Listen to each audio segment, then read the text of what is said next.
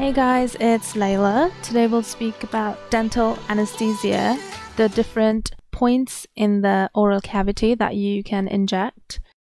In order to have a good understanding, you first need to know the nerve distribution of the face, mainly the jaw and the mouth.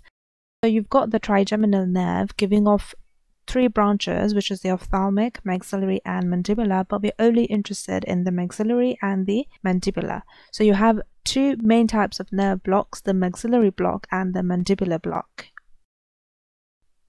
Besides the main ones, you also have regional blocks. So it is important to understand the branches. For example, the mental nerve, the inferior alveolar nerve, which is the most common one, the incisive nerve. You also have lingual and buccal.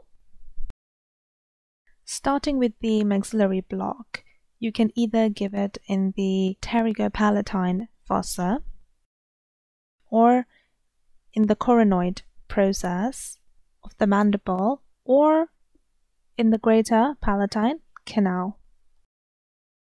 The branches of the maxillary will include the superior alveolar nerve, so you can have the posterior, the middle, the anterior, superior alveolar nerves. You can also block the infraorbital nerve, nasopalatine nerves. Speaking about the mandibular block, you will aim for either the notch or you'll go for the condylar process.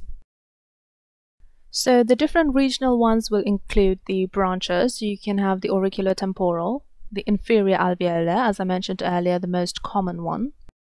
Then the lingual, the buccal, mylohyoid nerve.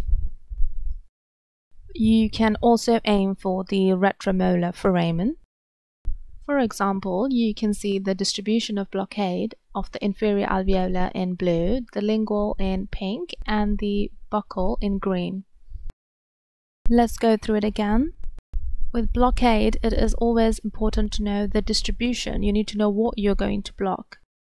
So here we can see the infraorbital block on the top of the lip, then the anterior, middle, and posterior superior alveolar block, depending on the placement of the teeth, nasopalatine block, the incisive foramen, and then the greater palatine block next to the canal. Those were the maxillary.